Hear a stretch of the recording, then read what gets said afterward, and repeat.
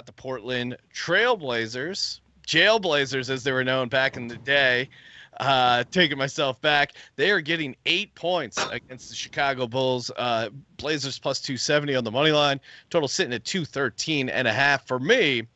I like the Blazers getting 8 points here, mostly just because in what world does this Bulls team deserve to be favored by 8 points?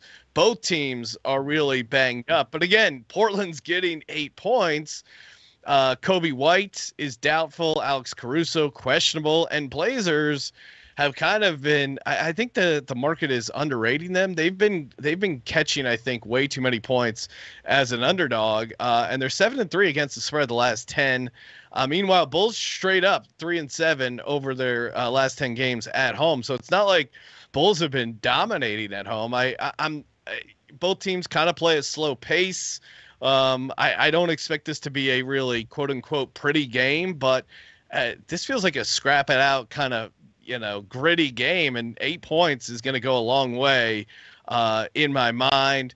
And, Blazers have, they beat the Raptors recently. They beat the Hawks. Like, they're not, I don't know. To me, they're just not this complete bottom feeder that you would give 8 points.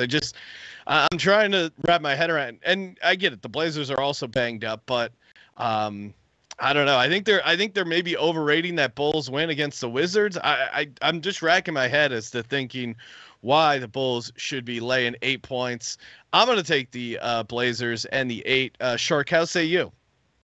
Yeah, complete alignment here. First official for me, a collab with Sean, and happy to say it. We like Portland here, plus 8.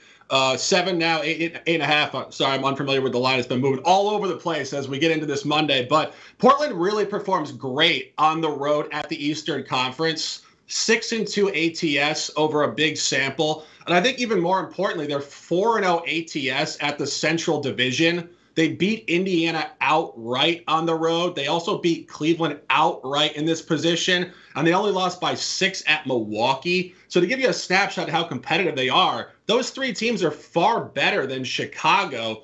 And Portland is coming off a blowout loss at the West. They did get beat by margin on Saturday at the Pelicans. The only other time this year they took a margin loss at the West and stayed on the road going to the East, it was Sunday, January 7th. They did beat Brooklyn outright in overtime on a very similar figure, plus 9.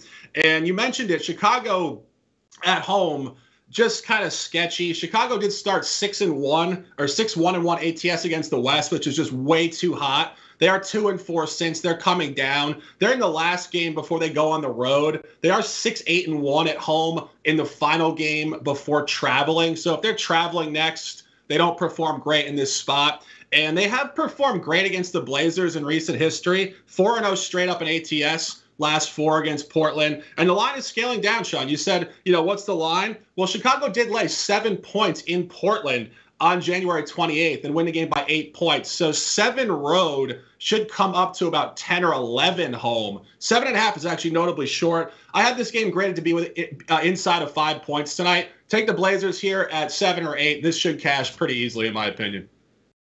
Yeah, and without and again, assuming Kobe White is out, I think that really has a big impact on their offense. And then Caruso, if he doesn't play, this line's gonna I think would end up dropping actually a little bit off that because he does a lot for them. Junior, how say you? Any thoughts on Blazers at Bulls? No, not really. I understand why you guys are on this. I just think the Bulls are such a weird team to try and cap.